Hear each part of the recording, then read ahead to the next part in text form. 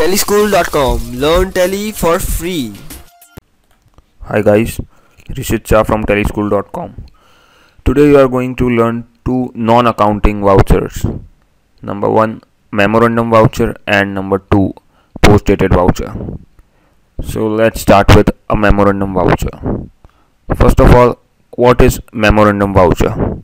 A Memorandum Voucher is basically a voucher in which you pass the entries of something that you don't know exactly what it is. For example, you make sales and you don't know whether it will be sales actually or not. The client will approve your sale and then return back if the sale is not made. Then you can enter that information into the memorandum voucher. For example, another example we can take about memorandum vouchers is that you give some cash to your office staff for daily expenses and you don't know exactly how much expenses are going to occur.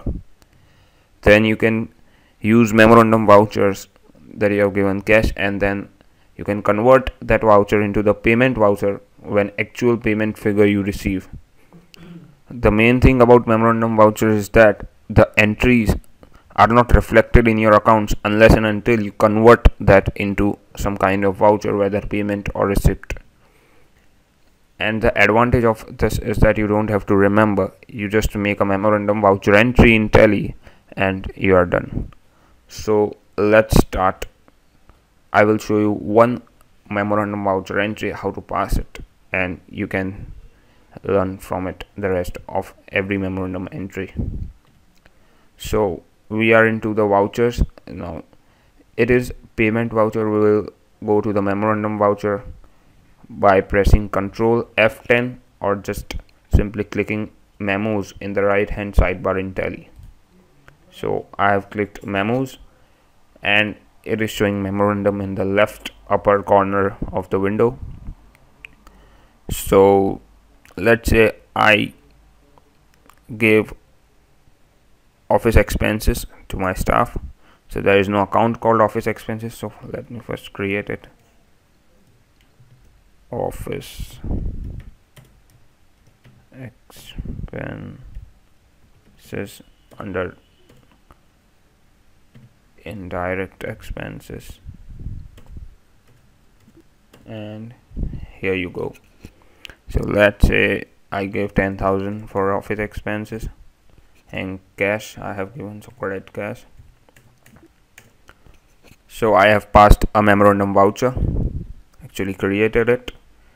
Now let's see the memorandum voucher. You can actually see how many memorandum vouchers you have created and how many are in the list by going into the reports. For that you have to go to display, so by scrolling down, or you can directly press D. Now you have to see the exception reports. You can directly press F or you can scroll down. I'm pressing X, and here are memorandum vouchers. You can press M. Here it is, 1. It is showing we have passed one memorandum voucher in December for office expenses of 10,000 rupees. It will not show in the balance sheet, that is in the accounts. We have cash in hand of 50,000. Actually, if you rewind back the video, you will see that cash was 40,000, but will not reflect because 10,000 will reflect when you convert that into payment when actual figure you have received. So this was a memorandum voucher. Now number 2, which I have talked about earlier, was a post-dated voucher. A post-dated voucher basically is for post-dated checks, or we can say post-dated entries. Generally it is used for post-dated checks that you receive or you have paid to someone a post-dated check. So in this example we are going to see that you receive a post-dated check. So again, let's go to vouchers, accounting vouchers, by pressing V or scrolling up. Here it is. So first of all, you have to select a post-dated voucher by pressing Ctrl T or simply clicking post-dated in the right hand bar. So it will show post-dated written on the head of the voucher. Now in this example, we receive money, we receive check from Amit, post dated. So we have to debit bank. We don't have bank account created, so we'll create a ledger named bank under bank accounts. Okay, and rest same. Yeah, so we have received, say, 5,000, a post-dated check of 31st December. Actually today is 30th December, and enter all the details received from A and check DD. Just for example purpose, I am keeping all the details. Now we have received check from Amit, so I'll credit Amit, and this is it. A post-dated entry is made. Actually, post-dated effects shows up in the accounts when you select that date range. Let me show you. Press DAL consecutively. It will display the list of ledgers. DAL. So Amit. So I have not selected the date range, so it is not showing. Let me select the date range. Oops.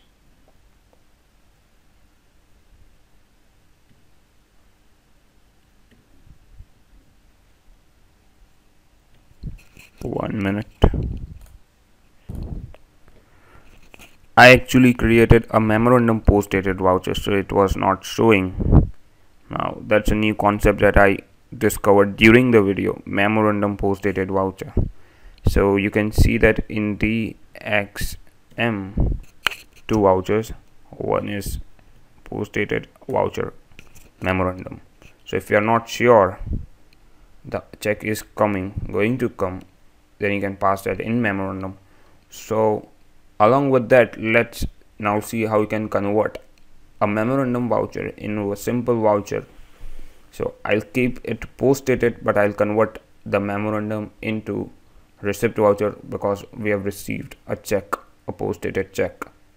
So we'll convert by pressing F6 from the keyboard, or you can press simply receipt. So, and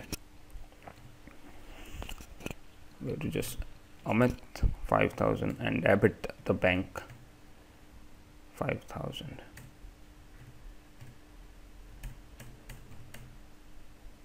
So we have debited the bank and credited Amit. So now it is a post-dated voucher, but it is not a memorandum one. So we can see it in the accounts. Here it is, receipt of 5,000 rupees in the bank, post-dated voucher of 31st December. So this were a post-dated voucher as well as memorandum vouchers. One thing I want to say, not many people are using memorandum vouchers and post-dated vouchers because they don't know actually that there is such feature available in Tally.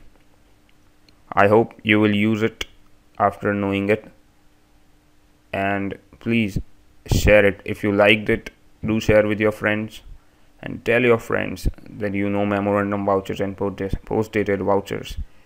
One more announcement I am going to make today is TeleSchool. I have made a new TeleSchool Twitter handle at TeleSchool. You can follow TeleSchool now on Twitter. Do like us on Facebook. TeleSchool, we are reaching near to 100 likes. We need you to reach the 100 likes goal. I would be very happy if you make it. Thank you very much for watching.